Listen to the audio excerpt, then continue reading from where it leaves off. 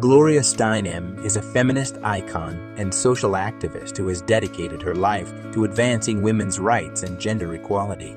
Born in Ohio in 1934, Steinem became involved in the civil rights movement in the 1960s and helped organize the first Women's Liberation Conference in 1969. She co-founded Ms. magazine in 1971, which became a leading voice in the feminist movement.